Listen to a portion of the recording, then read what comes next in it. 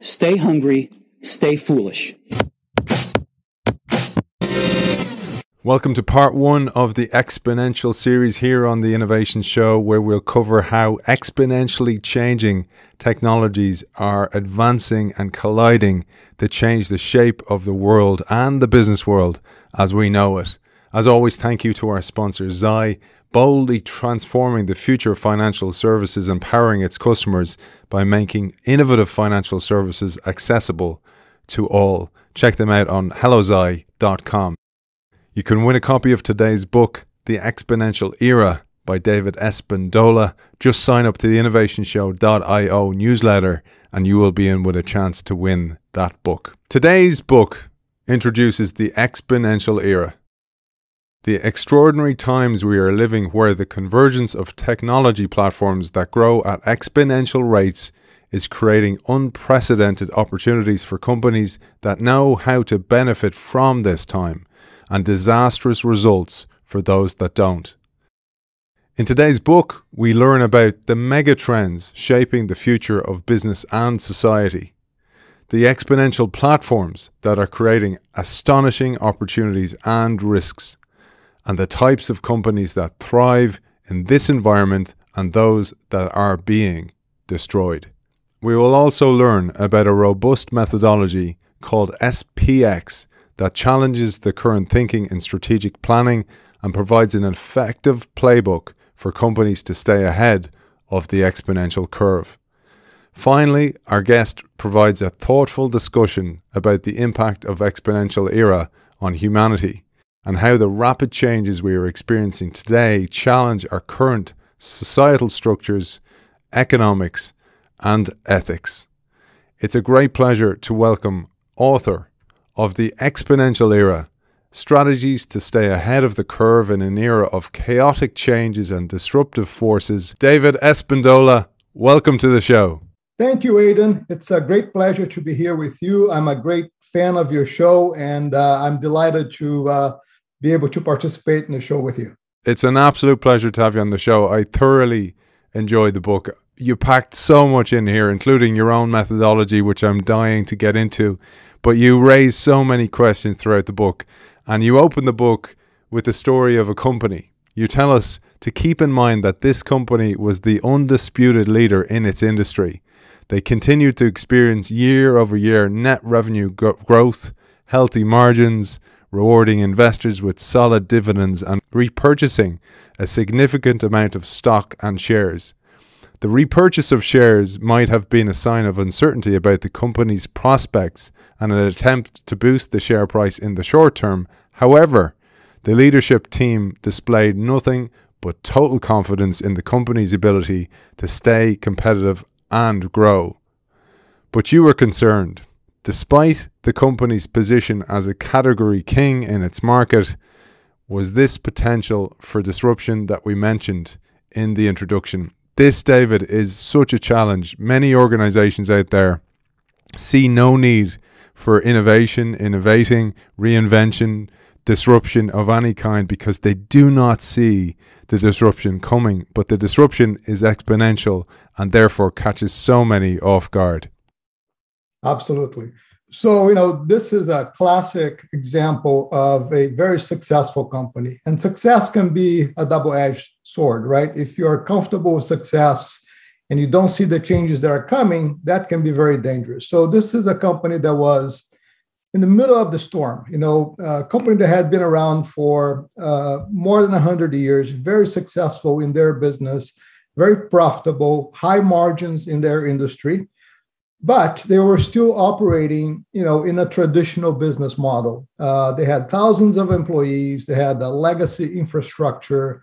They weren't moving very fast. And then comes new players into the market that bring with them fast, cheap technology, a mindset of innovation, and they were looking to, take market share from this legacy company. And so, they had to really think about the future and understand how the emerging technologies were going to completely transform their industry and how they had to adapt to this new environment.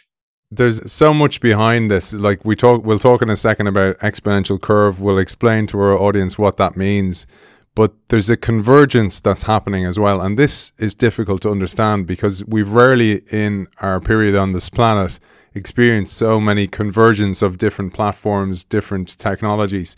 And this is important to understand. And I'm going to put you on the spot here a little bit and actually ask you to tell our audience about the convergence of these different things, because you say we would have to go back to the late 1800s and early 1900s to see just 3 significant innovation platforms coming together over several decades. At the time, they were electricity, the telephone, and the internal combustion engine. But today, there are at least 10 of these platforms that you call them, depending on how you categorize them, that have surfaced in the last few decades. And it's not the fact that they're all arising at the same time. It's that they're starting to interact. AI and IoT, for example, blockchain and AI, they're all changing the landscape at a rapid pace. And this is the real trick that's catching people off guard.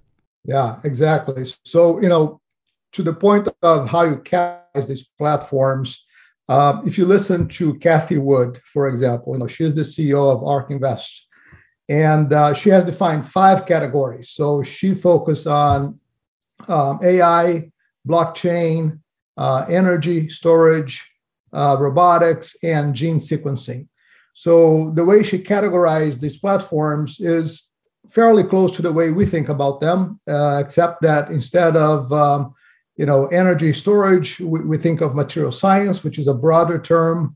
And instead of gene sequencing, we think of biotech, which is also a broader way to think about the platform. And then we also added a few more. So we added quantum computing, which we believe in and of itself deserves a category. IoT, which is also an incredible technology. And then 3D printing, which we think is going to be very transformative in many different industries. So you can categorize them in different ways, but the point is we have about a dozen or so new exponential platforms that are growing at very, very fast speeds and are converging. So just like you said, one feeds into the other, and it creates a combinatorial multiplier that is totally mind-blowing. It's just, we've never, ever experienced a period of time like the period of time we're living in today. And what's going to happen in the next, 20, 30, 40 years is going to be absolutely unbelievable. Let's give our audience a little bit more context, because listeners to the show are familiar with the challenge of exploit mode versus explore mode or innovation mode. And you say that companies that are successful navigate through the inevitable turbulence in their markets because they're able to balance that exploitation and exploration equation. Their journey is typically marked by a series of consecutive S-curve jumps characterized by an initial period of exploration, then growth, and then eventually a plateau. The example you give is IBM, who moved through several S-curve jumps in its long history, starting with counting machines and typewriters, then moving into mainframe computing, client-server software, consulting services, and finally cloud computing. And you add to this that ambidextrous organizations are able to traverse several S-curves from the plateau of exploitation to the initiation of exploration, because the leadership team can articulate a vision and a set of values of the company that promote a common identity, even if the culture of the exploiting business units is different than that of the exploring units. These leaders own their ambidextrous strategy and are comfortable designing separate business units that, despite their differences, share common values and can collectively pursue goals and objectives.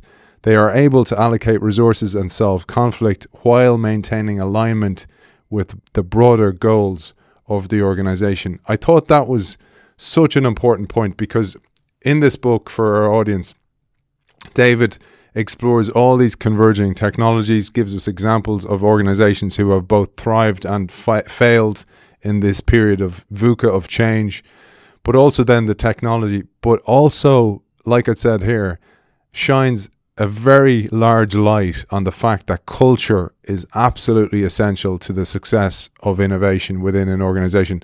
I'd love you to talk about this a little bit before we go into some of the examples and then we bring the SPX methodology to life. Yeah, so there's a lot to unpack there. So let's start with the S curve so that your audience understands what that is. So basically what we're talking about is you have an exponential curve, right, where things in the beginning, as technology is evolving, things don't move very fast, but then you hit an inflection point, and then things start happening very, very fast. And you have that exponential curve. Eventually, that plateaus, right? And then what used to be an exploration becomes an exploitation. And so companies that have been successful for several decades, and I think IBM is the classic example. You know, they've been around as a tech company for more than 100 years. They're able to go from one S curve to the next. So they started with typewriters, right? And then they moved into mainframe computers. Then they moved into PCs. And then they moved into the cloud. And then they moved into service. And it just goes on and on and on. And they're always moving from one S curve to the next. So, that's an example of a company that has been able to successfully balance exploitation with exploration. And we don't know how much longer they will be able to do that, but so far, so good. And we believe that that's the way that companies need to operate in the current environment. You need to be able to do both. And that's where the ambidextrous concept comes from. And so the thinking is that companies are able to have both exploration, exploitation under one umbrella, but some companies prefer to have them as separate business units. And that sometimes makes sense because the leadership skills that you need for exploration may be different than exploitation. But you want to be careful that you don't create two separate companies with two separate visions and values and culture, right? So that unification of the vision, unification of the values and the culture is very important so that you have a cohesive organization and that everybody's marching towards the same goals. But within that umbrella, you may have different leadership, you may have different business units that are working on exploration and exploitation. So you mentioned there the exponential curve, so the S curve, but the way it works exponentially. And let's talk exponential here because it is very, very difficult for the human brain to understand exponential growth. And you say to this date, people still do not understand the power of the exponential curve. Perhaps this is a reflection of its deceiving nature and how the exponential curve manifests itself in a way similar to the line in Hemingway's "The Sun Also Rises," gradually, then suddenly. And perhaps it is a reflection of the fact that the exponential is simply too difficult a concept to grasp for brains evolved to work efficiently based on timing of circadian rhythms that function best with emotive images and prefer to think linearly. It'd be great if you'd unpack exponential curves as much as possible, as much as we can over the airwaves like this. Yeah, I'll be happy to do that. And this is a really important concept. It's really important to understand why it's so difficult to understand exponential and how it impacts organizations. So let's take a look at, in the book itself, I give one example, which is the example of the legend of the origins of the game of chess, right? And the story goes that the inventor presented the game of chess to an emperor in India. The emperor loved the game and said, what do you want in return? And the inventor said, well, just give me 1 grain of rice for the first square, 2 for the second, 4 for the third, and so on until you fill all 64 squares. And the emperor says, yeah, okay, I'm surprised that all he wants are a few grain of rice, and he, granted his wishes. Until his accountant realized that what we were talking about here was 18 quintillion. That's 18 followed by 18 zeros, grains of rice, which is, even in modern times, with the production capabilities that we would have, it would take 10 years to produce that much rice, right? So I think that sort of exemplifies the fact that we think linearly and we don't really understand the power of exponential. Now, there's another example that I like to give as well. Maybe we should do this together as an exercise. I think it would be fun to do it. So what I'm going to do is I'm going to take a regular 8.5 by 11 piece of paper, okay, and we'll start folding it in half. So what happens here is every time I fold it in half, I'm doubling the thickness of this piece of paper, right? So I've doubled it once, now twice, now 3 times, and 4 times, now 5 times, and maybe I can do one more time. So I can do it about 6 times, and then it gets really hard to continue doubling it, right? So you can see that I came up with something that's about maybe less than an inch thick, right? And I doubled it 6 times. If I could continue to do this 50 times, how thick would this piece of paper get? So if you ask this question to your average audience, the answer you're going to get, most people are going to come up with a heuristic that will say, well, okay, so I did it 6 times and I'm about 1 inch, so I'm going to do it 50 times. I'm going to multiply by a factor of 10. So 10 times 6 inches, 60 inches, maybe 5 feet long is the average answer that people are going to get. Other people may realize that now we're talking about an exponential curve, right? Because you're doubling the thickness with every change. And so they may realize, well, it's not a linear progression, it's an exponential progression. Maybe we'll get to 10,000 feet. Well, they're both extremely wrong. So if we're able to do this 50 times, this piece of paper would be as thick as the distance from the Earth to the sun. That's the power of exponential. It's so hard, isn't it, for the human brain to comprehend that? Yeah, and I've written about exponential. I didn't know the example of the paper, and I was struggling. And because I know the deceptive nature, I was guessing. I was like, I wonder would it get to the moon or something like that, and to the sun, even further. So crazy to understand that. And there was a passage I loved here. And this is my curiosity where I kind of went off piste. But I loved how you said that we're living longer and we tend to think linearly because that's the way we've evolved, and technology does not work that way.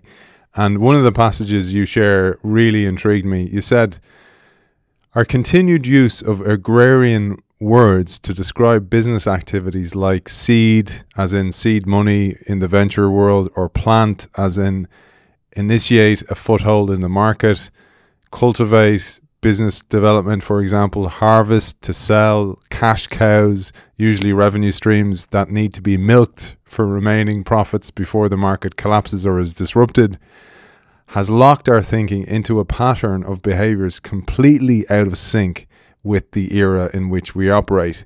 In the exponential era, we don't operate on circadian rhythms or agrarian timescales.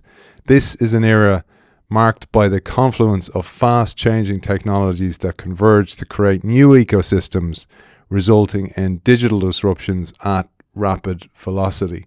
And here you say, what seemed like a faraway future has become the new reality, and it bears no resemblance to the past. It may appear, as it happened suddenly, almost magically, like a marvel that came out of nowhere, but in reality, the future does not just happen at once.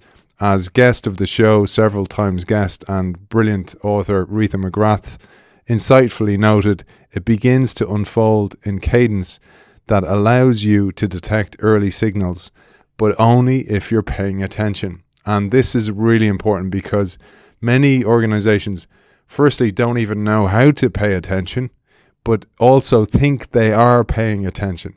And it's that kind of issue where people are blind, the blind spots. They're blind to the fact that they don't have all the information available. Yeah, so you touched on several points here. So let me just comment on a few of them. So one point that you touched on was this, the words that we use to describe, the business activities and processes today So the credit goes to my co-author, Michael Wright, on that one.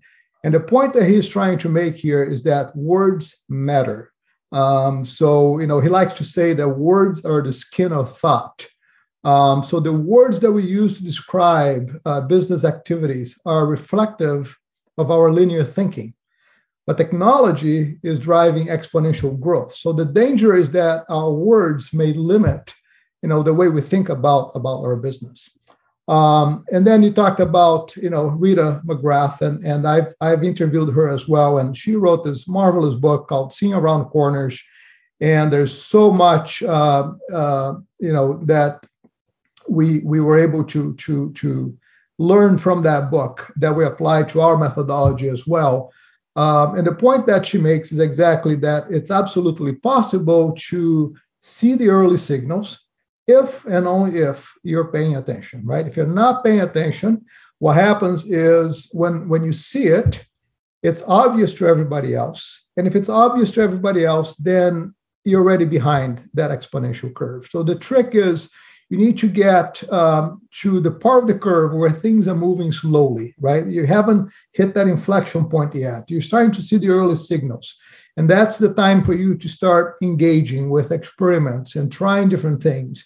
Now, some of these things may eventually, hit that inflection point and grow exponentially, or they may not. You don't know, but that's why the experimentation is so important.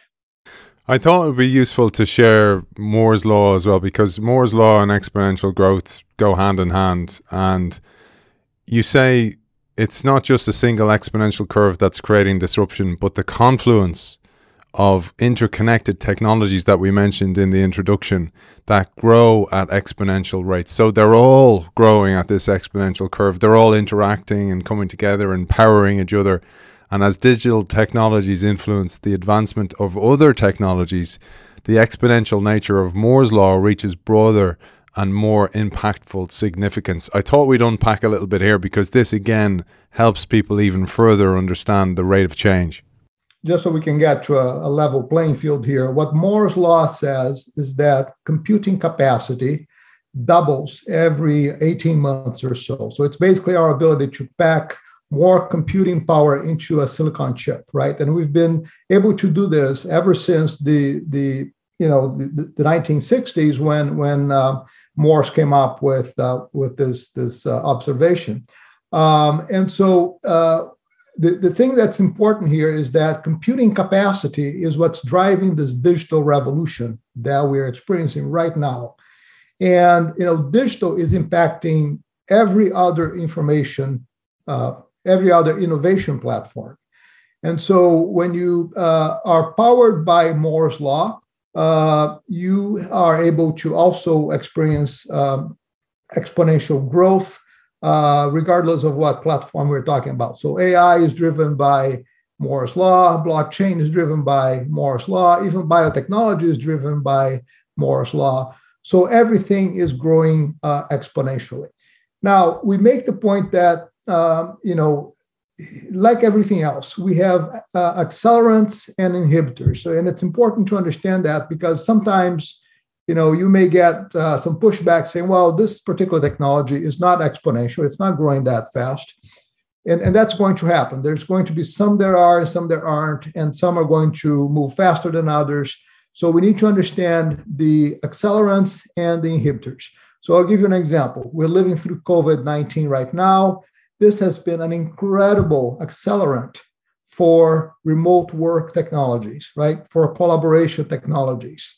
But then you have inhibitors, like you may have government regulations. For instance, the SEC is looking at, blockchain and, the securitization of tokens. And that could be an inhibitant to the growth of blockchain. You have insurance that's going to be highly impacted by what we're seeing with transportation, with autonomous vehicles. And you may have insurance lobbyists that don't want that to happen, and they may be influencing the growth of that technology. So you have to take into consideration these accelerants and the inhibitors as you look at the overall ecosystem.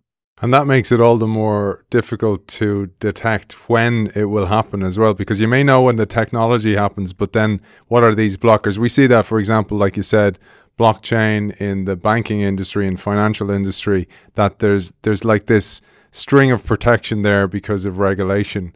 And that can be difficult because people think they're protected by the regulator. And then if that changes, all of a sudden they've no capability in the organization to deal with that new reality.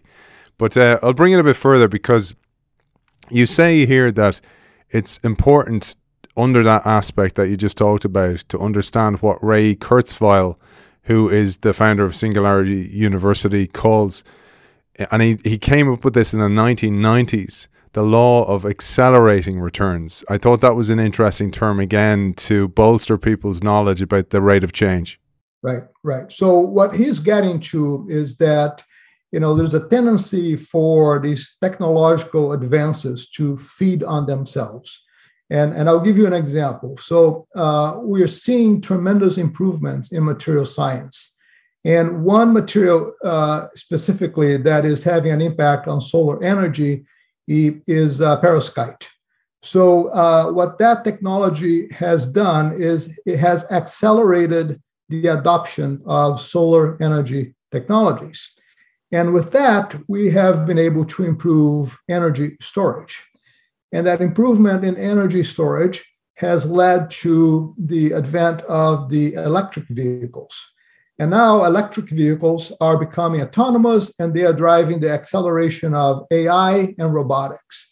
So it's like a feeding frenzy, right? One thing sort of feeds the other, and they just keep growing together. I was thinking we'd go into the mega trends that you identify in the book, but I think the best use of our time would be to skip over them for people who want to read about them. And you do a great job of giving an overview of each. Get a copy of the book.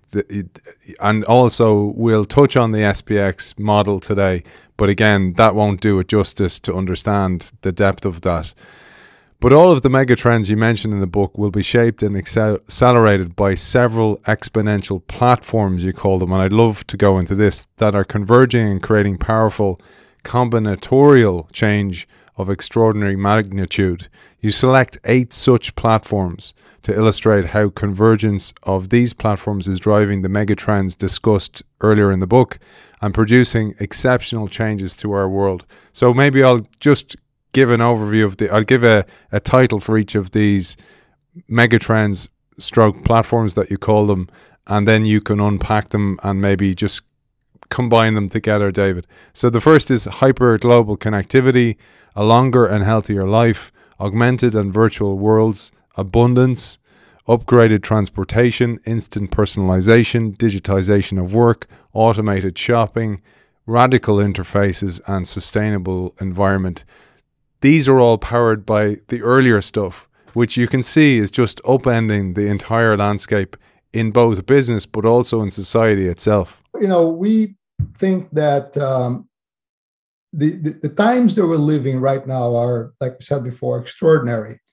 And the impact to every aspect of our lives is going to be absolutely mind-boggling. So we chose a few megatrends, things that we thought were very likely to happen in the next, several years, maybe decades, and the impact that they're going to have in business and society. Like I said, there's a lot to unpack here. I would encourage people to read the book and get more in depth there. But, just in the period of time between the time I published the book and today, things have already evolved. So some of the examples that I gave in the book, if I were to write the book today, I would have much better examples in each of those categories, which is really fascinating. Like, if you look at transportation, for instance, what's happening with transportation as a service is a disruption to the transportation industry, unlike any we've ever seen before. And this is not something that, is some guy in a garage dreaming up the possibilities of, robo-taxis, as we call them. This is happening today. This is operational in Phoenix. It's operational in Las Vegas. We have autonomous electric vehicles that allow you to go from point A to point B. You hail the robo-taxi just like you do with Uber, but instead of a driver, you have an autonomous vehicle that comes, picks you up, and takes you everywhere you want to go. And the predictions are that with transportation as a service, we'll be able to reduce the cost of transportation by 10 times. So it's really, fascinating what's happening in that particular industry. And then, there are some other ones that we can go into. If you look at life expectancy, in the beginning of the 20th century, life expectancy was in the mid 40s. And today, we benefit from a life expectancy of about 80 plus years old, right? You expect to live into your 80s. And this is accelerating super fast. There are theories, of course, we can't prove this, but scientists believe that we're going to very quickly move into life expectancy into the 100s. And then you have the really radical thinking that believes that aging is a disease and that we'll be able to cure that disease. So it's really amazing what's happening out there. We've had shows on that, David, on ending aging. We've had Aubrey de Grey on it, talking about aging as a disease. So fascinating, really fascinating stuff. And the way, what I find so remarkable is that things that were taken as science fiction before are happening in such a rapid time because of that exponential change, that all of a sudden they're possible. And it really, reading your book also inspired me to think exponentially, where I have been thinking linearly. And bear in mind how much I read about this and I live this stuff all the time and I work with organizations. But I was like, I started asking myself, where am I thinking linearly here? Where am I not looking at the possibilities of the change? And also, as a parent, where am I encouraging my children to think this way? It's important for the future for everybody, I think, as well. But let's keep going, because I wanted to highlight one of the changes that, again, is going to catapult so many businesses into different directions that they don't even understand yet. And that is quantum computing. Because it's a really tough one to understand. People don't really understand this. And one of the things that people talk about is the end of Moore's Law. And you do mention this in the book. You tell us, just when Moore's Law appeared to have hit its end due to the physical limitations of semiconductors, quantum computing comes into the rescue. When transistors approach 5 nanometers, they start to become unstable due to the electrons behaving unpredictably. But quantum computing offers a new paradigm where, instead of the classical binary state represented by a bit, a multi-state qubit achieved via superposition in extremely cold temperatures provides an extraordinary level of computing power.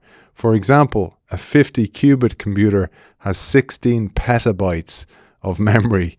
Quantum computing is no longer just a pipe dream. In fact, it is already available to anyone who can afford it today. And that's another point. Everything starts expensive and then the price starts to come down. It becomes more affordable and it eventually becomes the norm. I'd love you to tell us a little bit about quantum computing, because this is something that, me included, struggle to get my head around, because I have no idea, just like exponential change, how dramatically this is going to change the world. Yeah. So, I think you touched on, an important concept here, which is the fact that we are hitting the physical limitations of semiconductors. There's only so much computing power that you can pack into a silicon chip, right? And I think where we've hit the physical limitations of semiconductors is at about the 5 nanometer level. It's really tough to pack more computing power at a smaller scale. And so people thought, well, this is the end of Moore's Law, right? We've come to the end. And lo and behold comes quantum computing. Now, quantum computing is a completely different paradigm. So with, semiconductors, what makes semiconductors powerful is that they're able of switching between two states. It's on or off. And those two states represent zeros and ones. And as we know, everything that we do in computing, our ability to be talking to each other via video is all based on zeros and ones. It's two different states. Now imagine a computing paradigm where you don't have just two states, you have several states. Think of the combinatorial power of that new paradigm. And that's what quantum computing is doing today. Now, people are saying, well, it's too difficult. There are several limitations to it. It's never going to work. Well, we have it working today. So IBM Quantum is a service that you can just go online, sign up, and start using quantum computing today. So, obviously, this technology has to continue maturing. Costs have to come down, but it's something that is available today, and it's going to revolutionize computing. Let's give another one as well, because you mentioned in the book how our brains are limited when understanding exponential change. Very clear on that one. But we also tend to judge new technologies on first impressions. And for example, I got our kids a basic 3D printer a few years ago, so they just mess around with it, and actually from a creativity perspective. But when you experience that technology first, you think it's limited, it's not very good, etc. And then you take your eye off it, and then it continues to improve at an exponential rate, and you come back to it a few years later and it's totally different. For example, as you highlight, even more exciting than 3D printing of houses, for example, is bioprinting. This is a manufacturing process where biomaterials such as hydrogels are combined with cells and growth factors to create tissue-like structures. It uses a material known as bioink to build structures layer by layer. And a company called Prellis Biologics is printing capillaries, and Aviva Medical is able to produce kidneys. 3D printed organs are predicted to be available in the market by 2030. Again, very difficult to even foresee that, because that looks like science fiction. And again, bringing back to the point you said earlier on, it's not just that the technology will be available and it's okay to print an organ. It's, will the regulators allow you to put an organ, a printed organ, inside a person? It's those little challenges are the last step, and the most important actually, to getting change through into society. You made a good point. The example that you gave with your kids, it feels like a toy, right? It feels like something that, this is really not that transformational. But when you take that technology and you apply exponential growth to it, and you see the ability to build, houses at a fraction of the cost of traditional, construction methods, when you see the ability to create human organs using bioink, it's just mind-blowing what can be done with this technology. Obviously, we're going to run into all kinds of accelerants and inhibitors like we talked about before, but the potential is there. And we don't know when we'll be able to actually take a kidney that was, built by 3D printing and use that on a human being. But, it could be 2030, it could be 2040. It's coming. It's coming. I was thinking as well, I have a denture of a false tooth. I broke my tooth when I was a child. And I was thinking about the pain of having to get the tooth molded and go and wait for it. I had to wait for it, so I had no tooth like this. And at the age I was, I was in my early 20s, for example, and it was just embarrassing to, have this issue. And now you can actually get a tooth 3D printed as you wait. So it will be done in seconds and it will be perfect. It will be exactly like your tooth is. And those are the type of things we're starting. They're only the tip of the iceberg for what we're going to see in the future. And those kind of changes, and like you say, like any new technology, introduces both good and bad, because this means ethical issues, etc., for people as well, that we'll talk maybe about if we've time at the end of today's show. But I wanted to mention another thing, because we're starting to see this about material science, for example. And I think a combination of the Suez Canal blockages and the logistics and pipeline problems that we experienced during the pandemic highlighted our dependency on materials. And then if you add to that the increasing price and scarcity of materials, for example, of lumber across the world, the next point about about material science becomes ultra important. You tell us that materials are the raw ingredients that go into products. Materials are easily taken for granted because most people don't have a good grasp of the intricate work that goes into creating the materials that are used in today's products. Behind the scenes, materials science has enabled the creation and affordability of everyday items we consume today. As an example, the Chief Technology Officer at Applied Materials explains that if you built a version of today's smartphone back in 1980, it would cost something like $110 million, be 14 meters tall, and require about 200 kilowatts of energy. That is the power of advances in material sciences. And again, this is like the boiling frog. We don't even notice that this is happening, but it's happening at an alarming rate. Yeah, I mean, most people don't realize, how much technology goes into materials. And so I think the iPhone example is a classic, right? You can really feel how the power of material science can really transform industries and transform our ability to do things that just 30 years ago was not possible.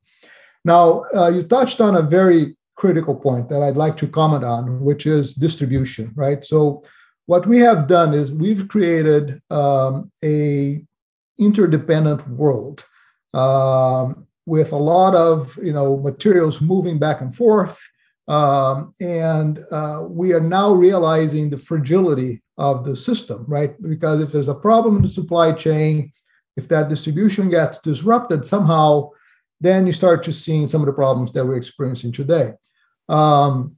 So going forward, I believe that what we're going to see is more local manufacturing using materials and technology like 3D printing that will help address this problem.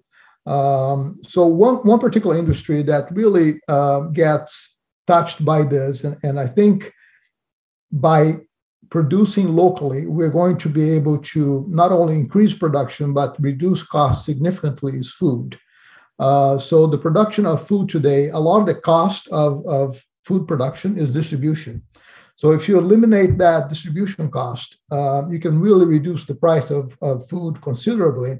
And now we have new technologies that are coming up, like vertical farming, we have precision fermentation, and these technologies are going to completely transform the food industry and reduce cost at a level that's going to be, we're going to make food not only abundant, but affordable. And we have, for the first time in history, the ability to eliminate hunger across the world. And we talked about printing food as well. I think that's something that people still haven't got their head around. Me too, because it seems so fantastical. But printing food will be possible as well as other things. Amazing what's coming ahead of our times. And one thing I always find interesting, David, when I read a book like this about future technologies, future trends, is when you think of the tech billionaires that we have in the world, Jeff Bezos, for example, they have their finger on the pulse of all these things. They're investing in it. You think about Amazon, for example, they have invested well ahead of the time in distribution, understanding where distribution is going, understanding how important fulfillment and getting products to customers are on time, better than any other postal service, for example. And that has been a key to their success. And this tees us up nicely for the next section, because now that we've explored the convergence of exponential platforms and how it's creating new ecosystems and driving megatrends that will have a profound impact on every aspect of human life, let's share some examples of businesses that are managing these changes well, and also those that are struggling to adapt to these new times. You categorize these companies as different types of animals with unique attributes in this wild exponential kingdom. You call them flash-boiled frogs, disruptive unicorns, which is why I'm wearing my pin here of a unicorn, by the way, fast and furious gazelles, dancing elephants, and dominating gorillas. Let's take them one at a time, David, and perhaps we'll share an example beginning with flash-boiled frogs.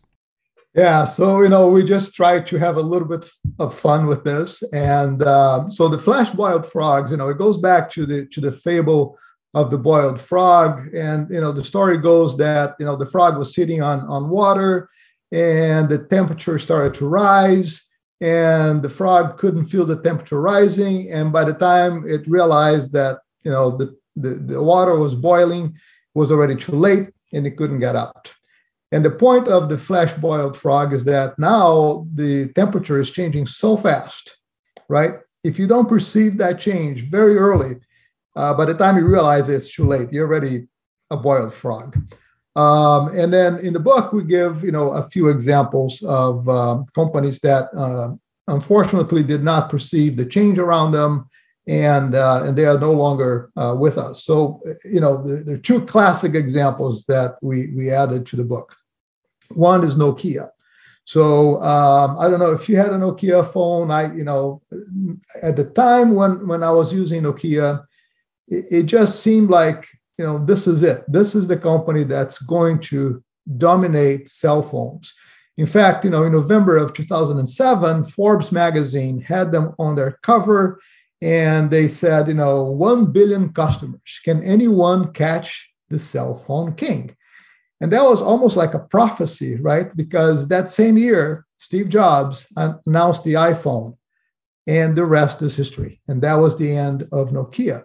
Now, Nokia was a company that was known for innovation. That's what's really mind-boggling. I mean, this is not a company that, was traditional, that didn't understand technology, didn't understand innovation, but they missed one significant aspect of their business, which was the fact that, software was eating the world, as Mark Anderson said at one time. And Nokia was a hardware company, and they missed that change. They missed that inflection point. And that was the end of Nokia. And then the other classic example was Blockbuster, right? So Blockbuster was the king of video. If you wanted to get a movie, that was basically the only game in town. They dominated this industry, and they became a little bit complacent and sometimes even arrogant. They thought they dominated the industry. There's no way anybody's ever going to take their position. In fact, their CEO, 2 years before they went bankrupt, the CEO of Blockbuster said, neither Redbox nor Netflix are even on my radar of competition. They couldn't see Netflix as a competitor. And 2 years later, they were bankrupt, and Netflix is, the company that we know today. Let's jump to Uber, because many of our listeners work in mobility companies, and some also work in automobile manufacturing companies. And you say, delivering more than 15 million rides a day, Uber has transformed the personal transportation landscape. And this is just the beginning. Uber is a key player in the autonomous vehicle movement. And according to Jeff Holder, who heads up its AI lab and autonomous car group, the transition to autonomous vehicles will happen faster than anyone expects. Already, over 10% of millennials have opted for ride-sharing over car ownership. But this is just the beginning. Autonomous cars will be 4 to 5 times cheaper, and this makes owning a car not only unnecessary, but also expensive. But it's not just the vehicles driving themselves on the road. Uber has much bigger ambitions, you say. As Holden explained from the stage at the Uber Elevate conference, Uber's goal is to demonstrate flying car capabilities back in 2020 and have aerial ride-sharing fully operational in Dallas by 2023. Ultimately, they want to make it economically irrational to own and use a car. Now, I think, David, a lot of the car companies are aware of this, and they're investing in mobility and ride-sharing platforms, etc. They're understanding this. But that was a difficult transition to get their head around, to understand this shift to an access economy where people don't want ownership, they want access, and they probably want to spend more of their money on experience and the experience economy. We have all those kind of shifts happening in parallel to the technological shifts. Uber is a really interesting conversation because, so this goes back to the book publishing process, right? When an author starts researching a subject and goes through the writing process, then goes through the publishing process, this takes quite a bit of time. It takes a year to 2 years for a book to come out. Now, in the exponential age, in a year to 2 years, a lot can change, right? So we used Uber as an example. And Uber is a company that is a pioneer. They're very ambitious. They are investing heavily in a lot of different aspects of their business.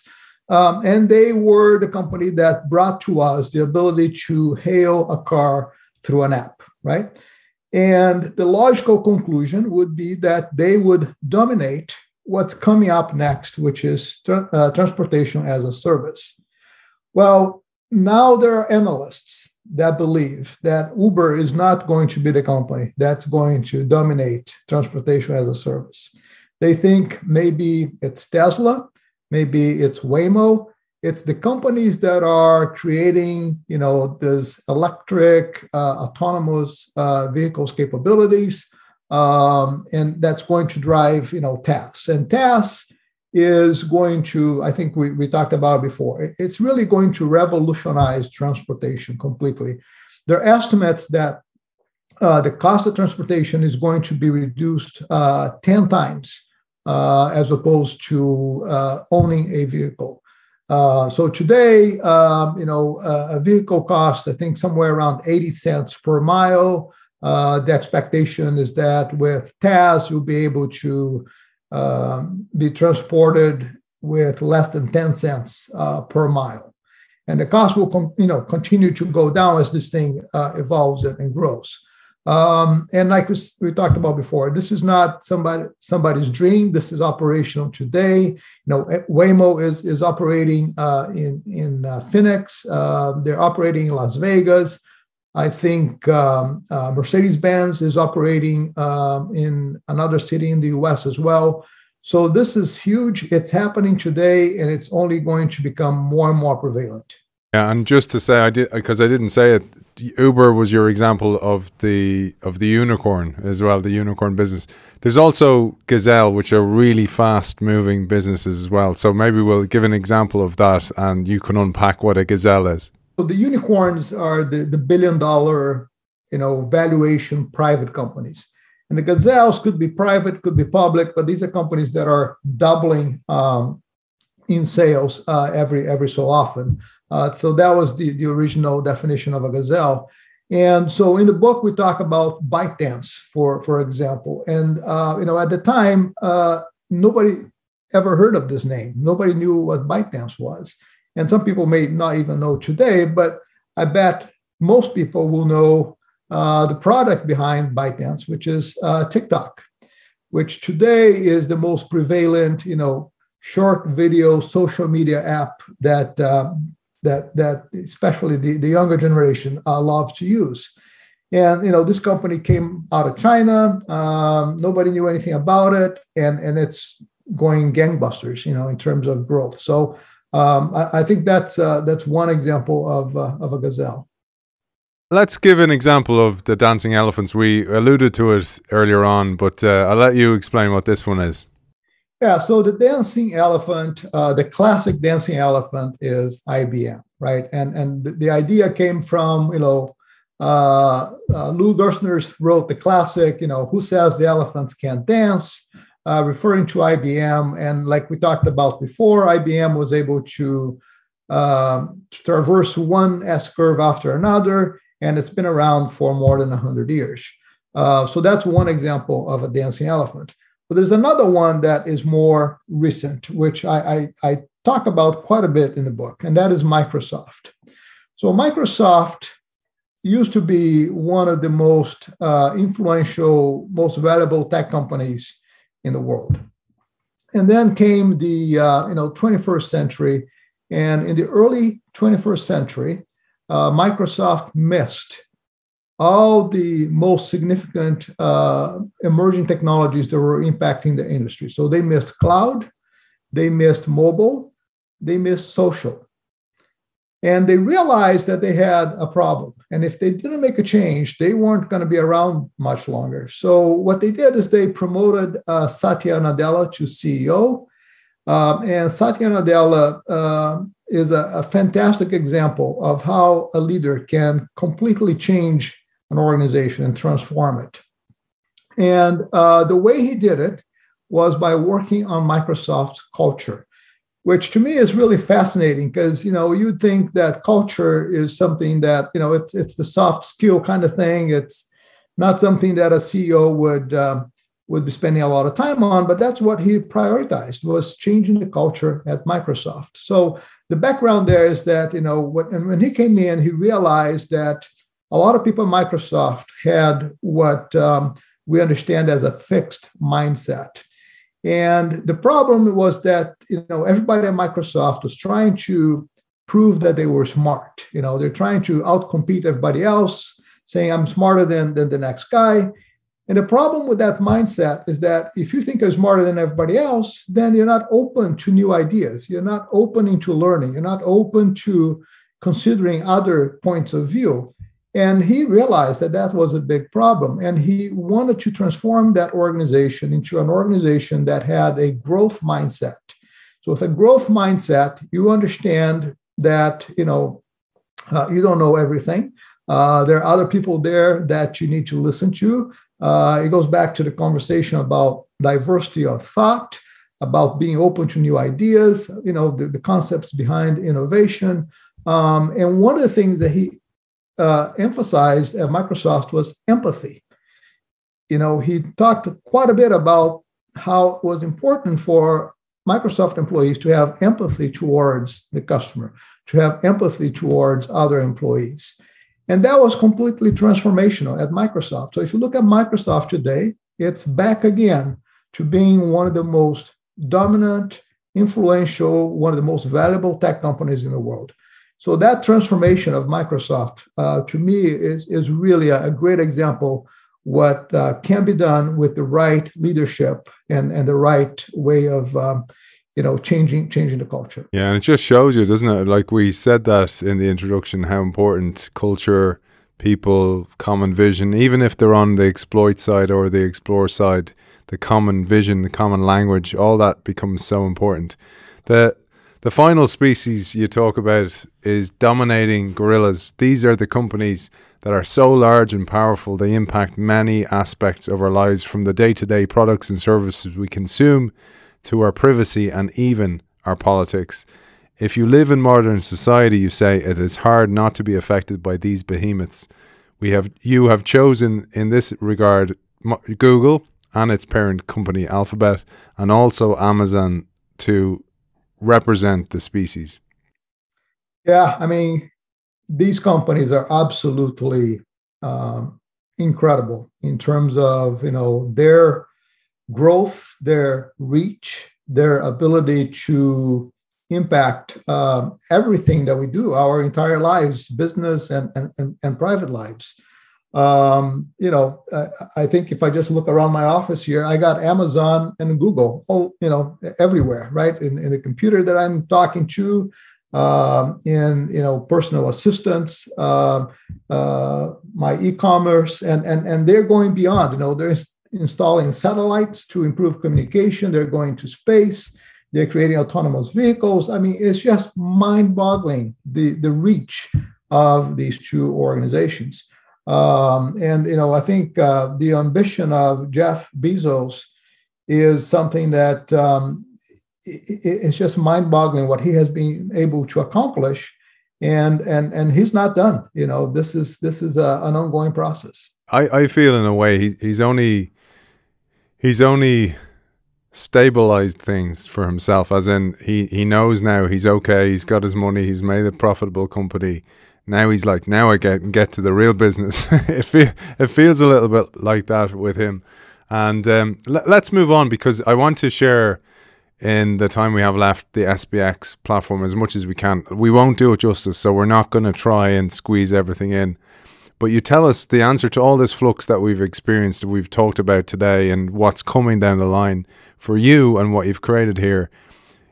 lies in adopting a robust methodology, and you call your methodology the Strategic Planning for Exponential Era, or SPX for short. You tell us SPX was born out of a set of principles and methods from disciplines as diverse as software development, manufacturing, design, and the military. It applies to strategic planning the benefits that other methods that encompass agility and experimentation have brought to the solution of complex problems when operating in an environment that is uncertain and that changes at such fast speeds.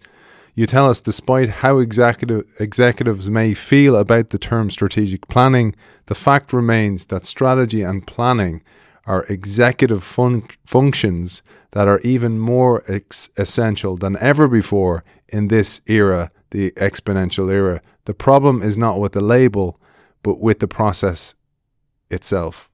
I'll leave it to you, David, to unpack this. Let us know about the origins of SPX, but also that challenge about strategy is your job as an executive, and don't delegate that to some consultancy. Work with the consultancy, but bring in a new methodology, a common methodology across your organization. We applied a way of thinking that we call lateral thinking, which we believe is going to be a really important skill to have in this new era. And lateral thinking is basically the ability to look at other domains and find solutions that you can leverage and apply to a different domain. So you're looking for patterns, you're looking for things that have worked in an environment that perhaps have characteristics that are similar to the environment that you're in, to the domain you're trying to solve a problem for, and then you look for solutions that can work in your domain.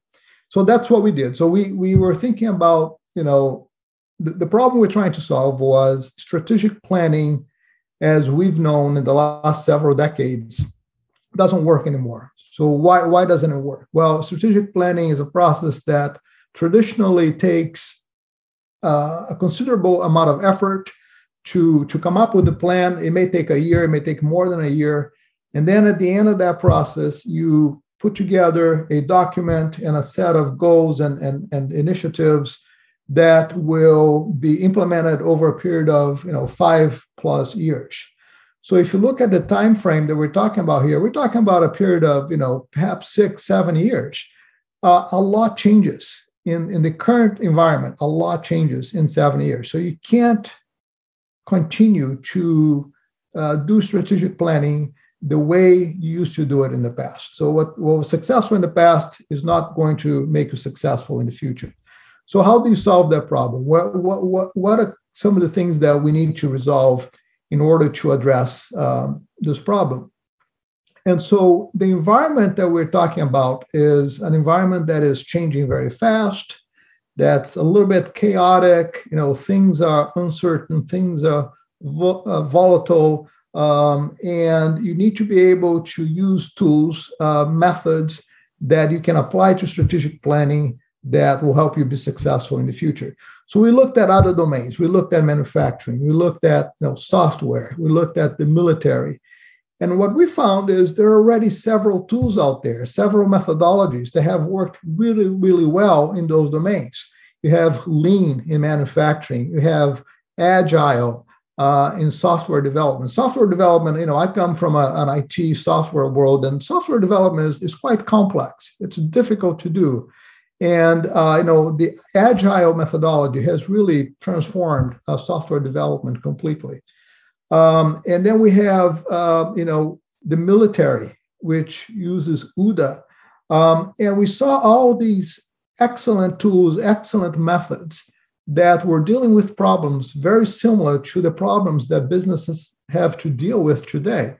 And so, there's no point in reinventing the wheel. We took the best tools that we could find in other domains.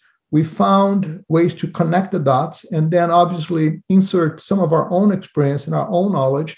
And then we created SPX, which is a new way for you to deal with strategic planning in an environment that's changing extremely fast. There's a lot of uncertainty. You don't know where things are going. But that doesn't mean that you throw away planning. So there's a great quote that says, plans are useless, but planning is essential, right? So the process of planning is still very, very important. It's one of the executive functions of senior leaders. You have to plan. But planning has to be done in a very dynamic process these days because things are changing extremely fast. So we took all of that and we patched it up in this methodology that we call SPX. And I wanted to share some part of this because I found it really interesting, right? So you give an overview of the changing speed of the business environment and society itself. So exponential change, Moore's law, etc. Then you go into the convergence of all these different technologies, these different platforms. But then also your platform itself, your SPX methodology is a convergence in itself. And I loved when you talked about the convergence of the NSF, which is the National Science Foundation, and that how it finds solutions for the people living in the Arctic who are dealing with critical and urgent issues that require innovation from multiple sectors. They call it convergence research. I love this, and it's a way of bringing people together from various disciplines and backgrounds in what the NSF, the National Science Foundation, describes as a deeper, more intentional approach to accelerating discovery. The tenets of convergence research include it has to be multidisciplinary, interdisciplinary, transdisciplinary. And I love that because it suggests both the convergence of everything, but also the neurodiversity of the people that you're engaging with. Maybe you'll say a word on this before we go a bit deeper into SPX. Yeah, so, it's the same idea that we've been talking about. So we talked about Microsoft and the problem that they have with that, fixed mindset. The fact that companies today really need to adopt this growth mindset. And this growth mindset is all about diversity of thought. It's about the ability to do lateral thinking, to look across domains and to have empathy towards others and to really try to understand, expertise. You don't have to become the expert yourself, but you need to be able to use lateral thinking to understand what domains you can look at and understand how you can connect the dots from different domains to solve the problem that you're trying to solve in your own domain. And so convergence research and the things that they did to solve the problems in the NFS is really using the same concepts, right? It's converging different domains, different expertise, different capabilities to solve a particular problem in the domain that you're trying to solve. I'd love to dive a little bit deeper into SPX, but there was a line I loved, and I loved it for probably just because it's so common in organizations. And you say here, while governance in organizations today is transforming, the strategic planning processes and practices inculcated in most organizations is still anchored in the past. These can be harshly characterized as elaborate strategic planning processes in hermetically sealed boardrooms, isolated from the very people who are facing the realities of the business. Leadership often promotes their newly established edicts in the hope that the troops will engage in following the new company direction. As still happens regularly, after going through the motions a few times, employees become desensitized and apathetic. After the all-hands-on meeting, they get straight back to work with little inspiration to change their day-to-day behaviors, because if they don't make their quarterly numbers, they risk not getting a bonus. And this is why, as you know well, 75% plus, and I always think it's much higher than that, of transformation efforts fail, because you need to change the mental models before you change the business models. You need to change how people think, how they're rewarded, how they interact, how they communicate with customers is a huge part of all this before you're going to make any change in an organization.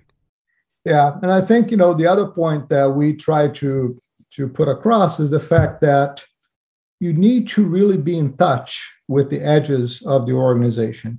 So you can't be isolated in a corporate boardroom making strategic decisions and just getting input that's coming from the bottom up, because that input gets filtered and you're not getting the full picture. So the only way you're going to get the full picture is for you to put yourself in a position to get data from the source, talk to customers, talk to employees, talk to the people that are seeing the changes first, so you can start to get those early signals. And that's really, really important.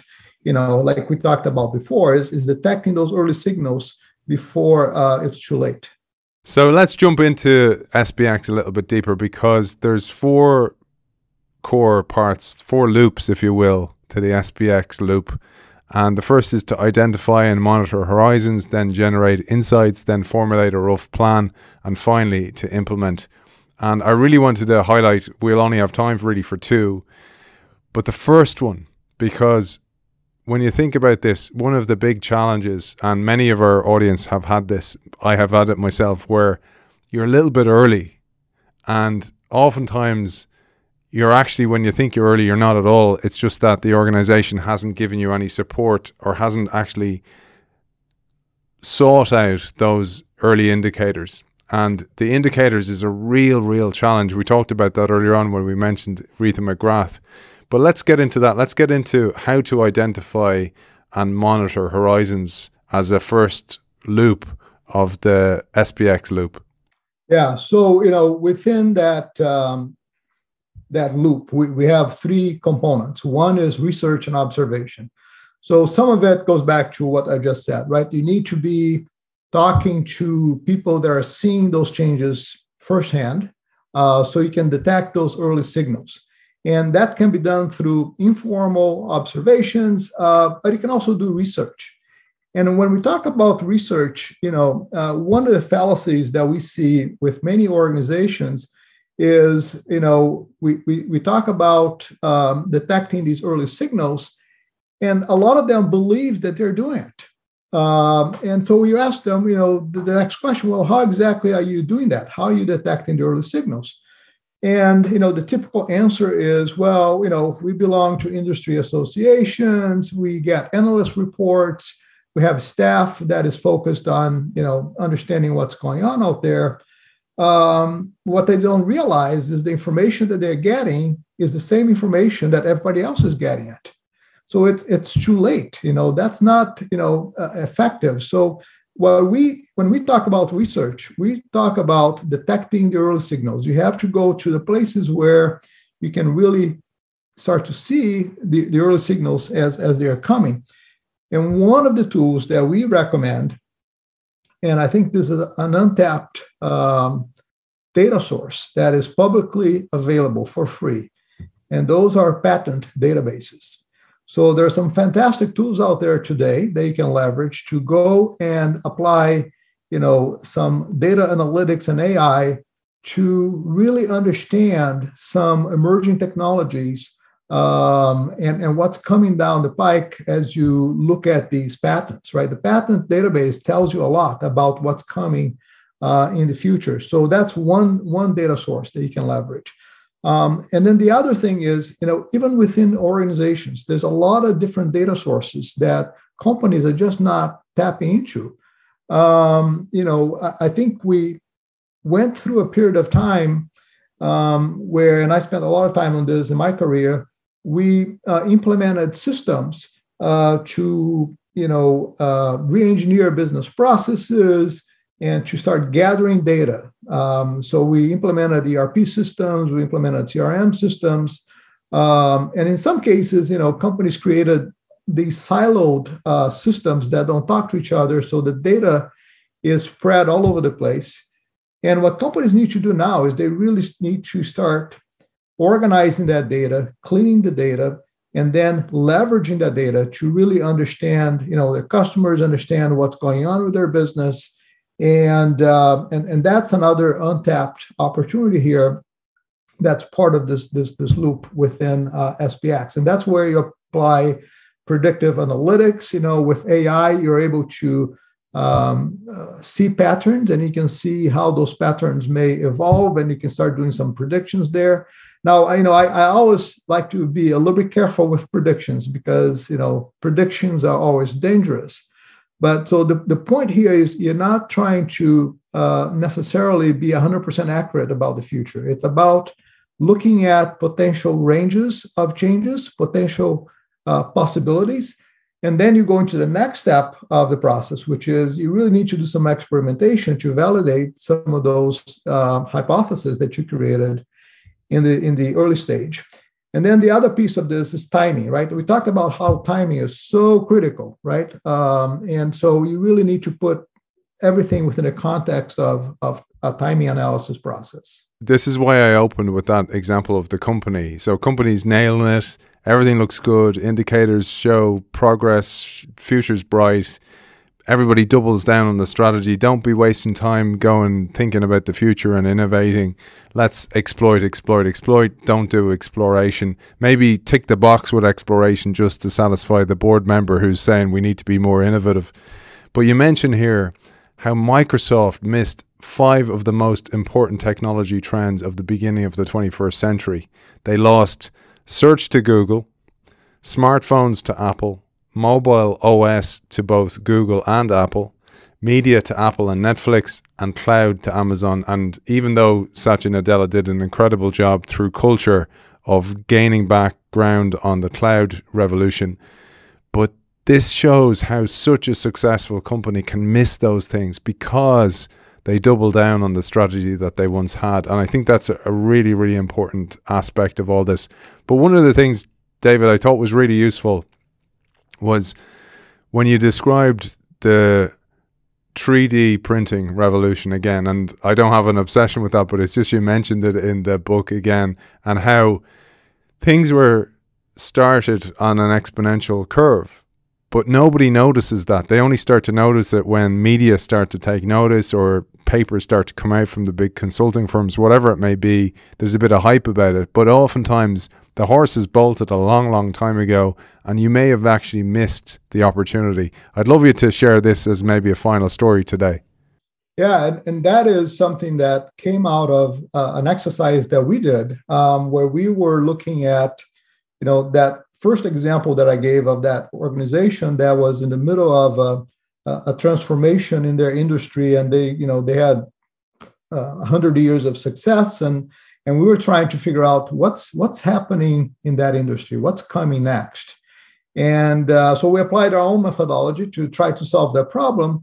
And one of the things that we did is we looked at patent databases, right? And then we looked at autonomous vehicles, we looked at 3D printing, we looked at 5G, and then we started to see the convergence. And we started to see patents that were being filed by organizations, the same entrants that were threatening this company that we're working with, were filing patents for autonomous vehicles that were going to be manufacturing in transit, on demand, with personalized solutions. So you place your order online.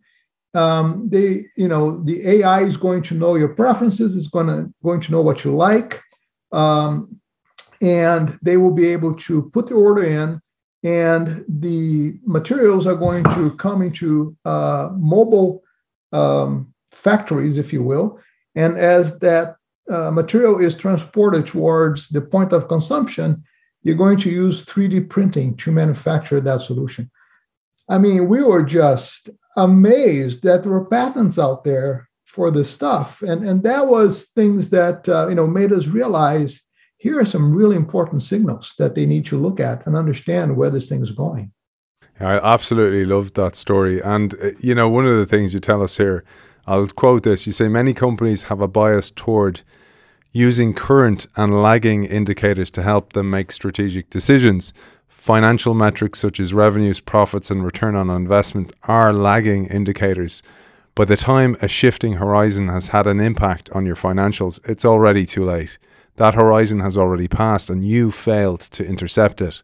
Current indicators, such as the key performance indicators that you typically find on balance scorecards, are good at telling you where you currently stand, but they are not of much help when it comes to telling you where things are going. In fact, current indicators can become blind spots as executives create incentive plans based on key performance indicators that focus on short-term results.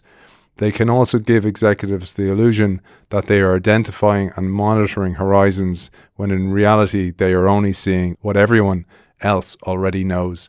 That was a huge frustration for me. I worked in the media industry, and it used to drive me crazy that there was sales executives getting rewarded for accelerating the demise of the industry because they were bundling digital as well as traditional, and it just to drive me absolutely crazy. But I thought a good way to finish today's show would be to wrap up with the future, because you do dedicate a whole chapter to the future. We do a lot of that on the show, David, and I wanted to really give a flavor of your methodology in particular today. But I thought we'd wrap up with a battle cry for the future.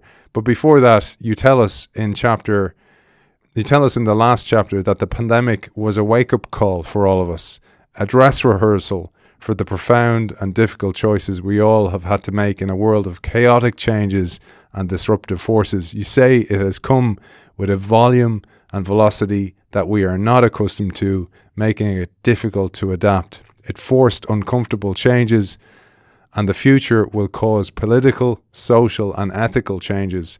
Let's share your top-level view of some of these changes coming down the line, David.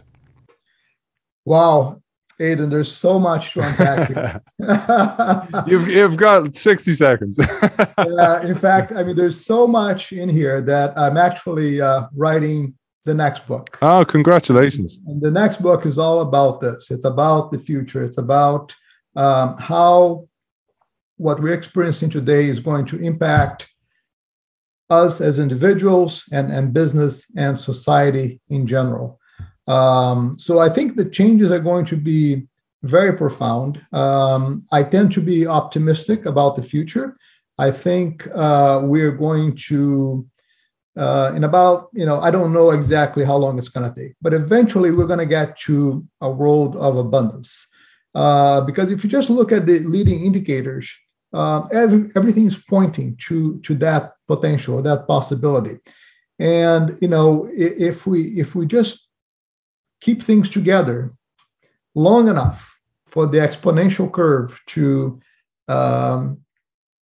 be realized, I think we're going to be in a very good future. The danger is there's a chasm that we need to cross, and that is what we're experiencing right now. So between now and that time when the future looks good, where there's abundance, where there is sustainable growth, there's a danger, and we need to navigate through this period of time. And so in the next book, I want to spend quite a bit of time talking about what we need to do to cross the chasm.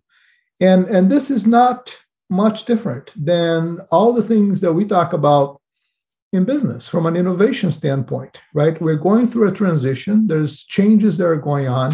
Changes are always painful, right? We as humans, we don't like change. We like to be comfortable in the status quo. It's things that we're familiar with and it feels good, then we don't want to change. But change is important. You got to keep moving forward.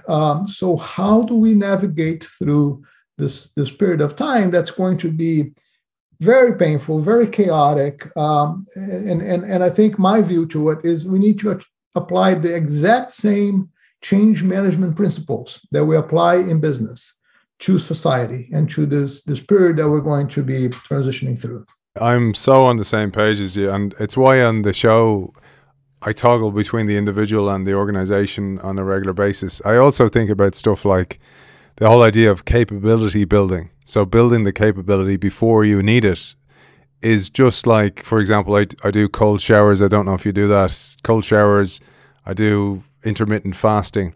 And what those things do is they're controlled stress. They're stress you opt to enter into, even physical training.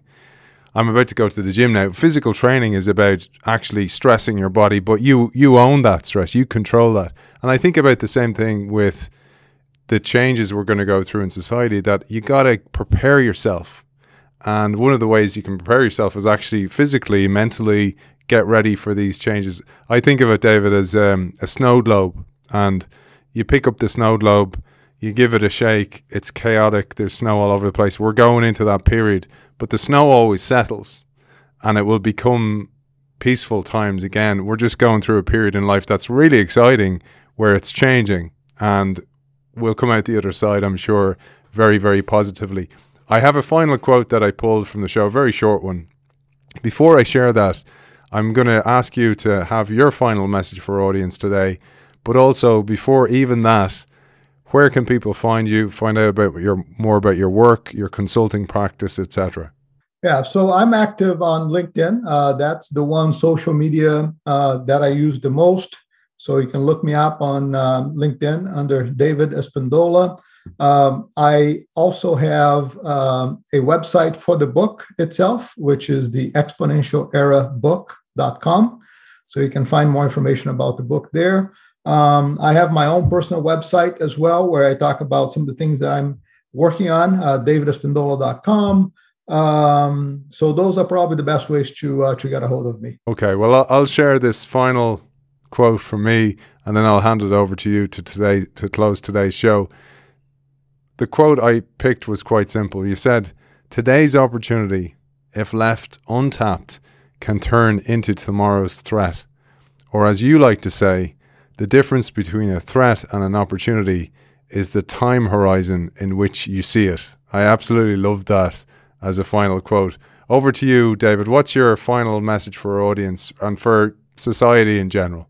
Yeah, so thanks for bringing up that quote, and I think it's something that we really believe in. You know, timing is so important, and if you wait until the early signals, like we said before, is obvious for everyone else, you're already behind the curve. So don't get behind the curve. So the message that I have for your audience is this. So you touched on COVID, right? And how COVID has impacted us significantly. And in the last 2 years have been really difficult for a lot of people. And my heart goes out to those that have been impacted by this. A lot of people lost loved ones.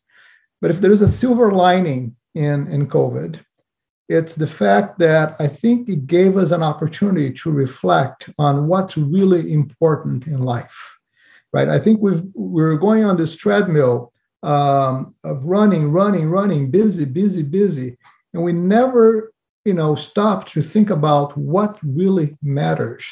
And I think COVID gave us an opportunity to really rethink about what's important in our lives.